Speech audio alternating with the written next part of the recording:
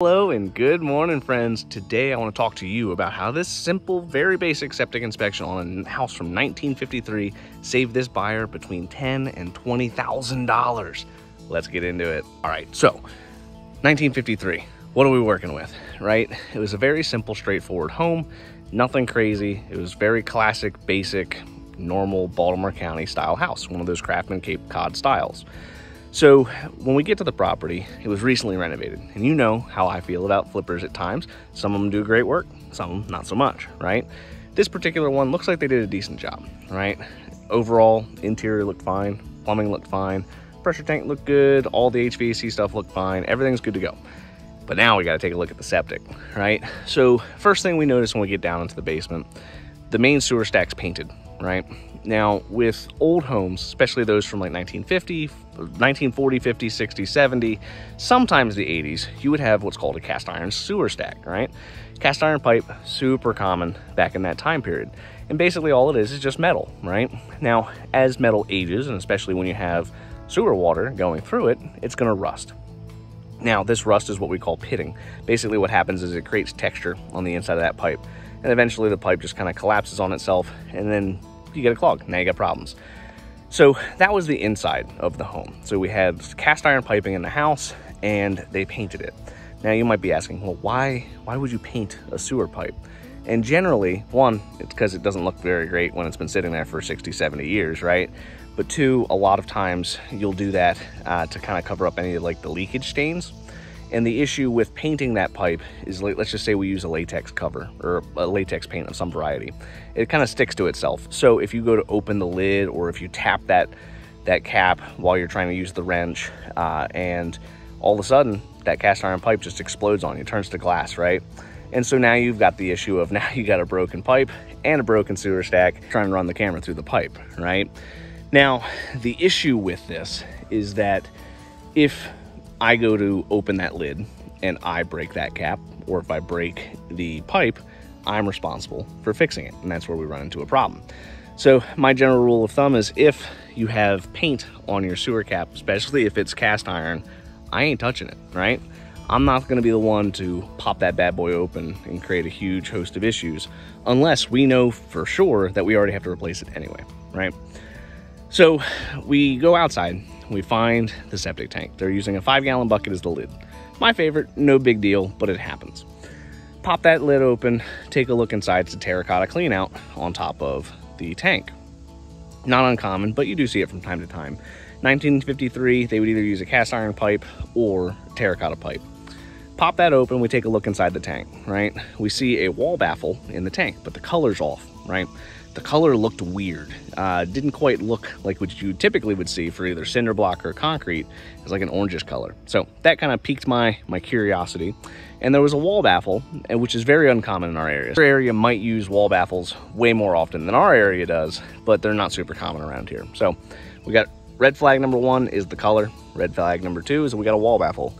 Red flag number 3 is going to be that when I put my camera into the sewer pipe, immediately turns to terracotta pipe, and it is full of roots, cracks, breaks, soil. Like, that pipe is gnarly. It's shocking that the workers could actually use the toilet and not have any of that stuff come back to the house. So another good reason of, if you don't know where the tank's at, if you don't know what the tank looks like, be careful opening that sewer stack in the house, because you could have it coming back at you, and that's never a good time, right? So go ahead, take the camera, run the pipe through, see that the pipe's all sorts of gnarly messed up. That's an issue, but it's a fixable issue, right? The next thing we want to do is we want to look to see, what does the outlet pipe look like? And how we do that is I probe out the edges of the tank, we find out how it's oriented, and then on a concrete tank, the lid will always be in the middle. So once you figure out how it's oriented, you just dig down in the center, boom, right there's the lid. But while I'm probing, my probe's bouncing back at me, and that's kind of odd, right? Doesn't happen super often. So my first thought is, well, maybe it's plastic, but then remember that tank color was orange. So it starts bouncing for a little bit, and then I probe some more, and then thump, probe goes right through. That's odd. So I move to a different spot, probe again, probe goes right through. We're working with a metal tank, right? Metal tanks are incredibly dangerous, and they're not acceptable in our state. And the reason why is sewer gas is very corrosive. And so what'll happen is, over the course of many years, that gas will break down that metal until eventually it just becomes paper thin, right? And the concern is, over time, with the weight of the dirt, lawnmowers, tractors, walking over it, etc., you run the risk of that tank collapsing on you and going for a swim in 5 foot of sewage, right? So as soon as I find out that we're working with a tank that's made of metal, basically we're done. It's time to replace, right? In our state, you don't find metal tanks that often. It does happen from time to time. I usually come across maybe one a year, maybe two. They're far and few between, and you'll only ever really see them on houses from 1940 or 1950. More commonly in our area, you're likely to see cinder block tanks. Cinder block tanks were very prevalent back when these older homes were built. It was just cheap, right? Everybody liked cheap stuff, so that's what everybody used. Now, we know we got a metal tank. We know we've got a messed up sewer line. The next thing we got to look at is the absorption system, which happens to be a dry well, a pit. We've covered those in the past, right? So the pit looked like it was in pretty good shape, right? Didn't see a whole lot of water in there. We introduced about 300 gallons of water, didn't see any liquid level change, and the blocks themselves looked like they're in decent shape.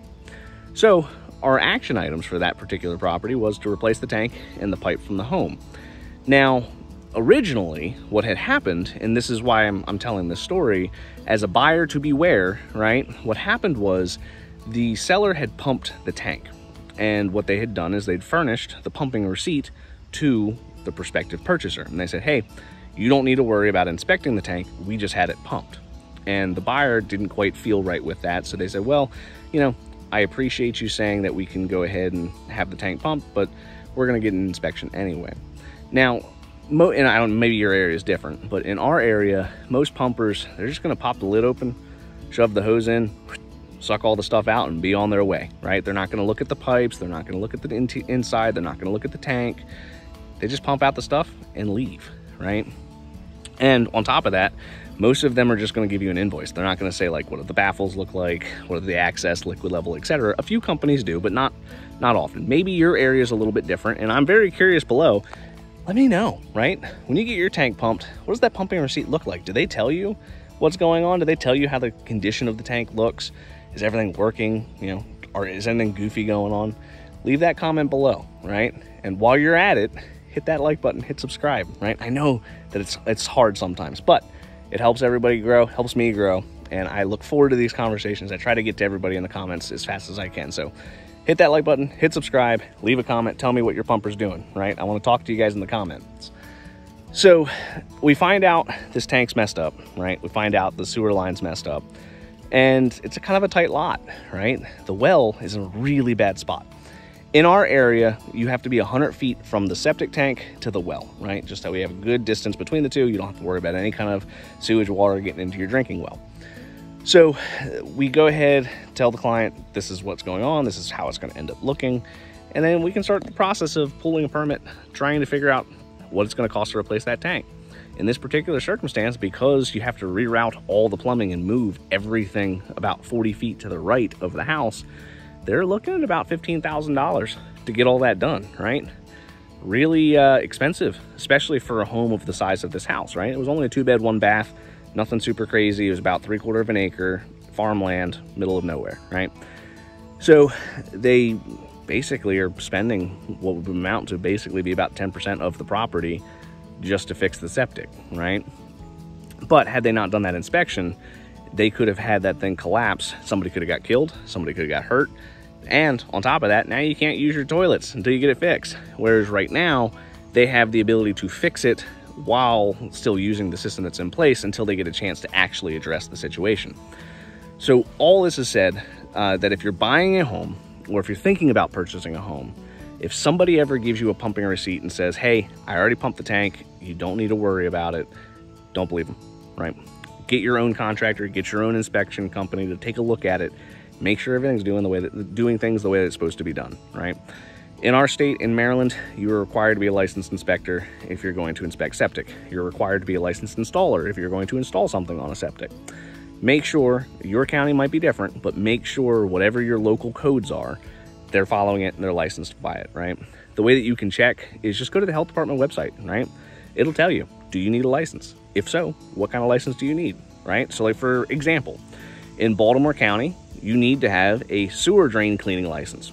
Harford County, which is just about a couple minutes to the east of Baltimore County, you don't need that license, right? So every county has slightly different variations and rules. But as far as the state goes, the state does have a licensure for well and septic. You just got to make sure that the guy, whoever you hire, has it, right? I hope this was helpful. Remember, leave those comments. I want to know, what does your pumper charge? Do they look for anything? What do they put on that receipt? Tell us below. Maybe your story can help somebody else who's going through something similar figure out their way through it all. Till next time, guys.